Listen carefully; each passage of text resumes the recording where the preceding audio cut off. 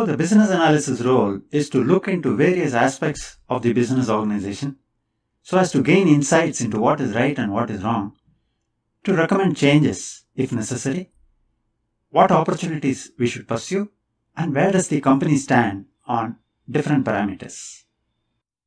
So you can figure out what kind of knowledge and skills are required for a good business analyst to be successful and effective in his or her job as a business analyst.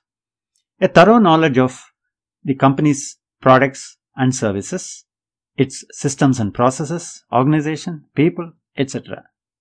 And the skills necessary to access the data which are required to analyze these various issues, to know where exactly the data resides and how to get it, and reach out to a broad range of stakeholders across the business.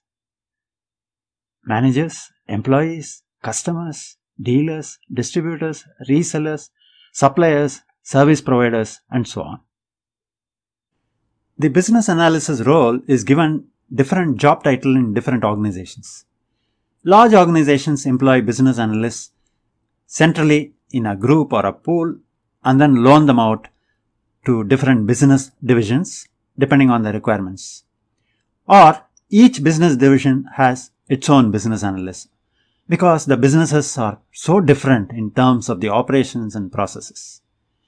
But smaller organizations cannot afford the luxury of individual business analysts. So the managers themselves may act as business analysts, more so in small startups where the owners themselves do this job.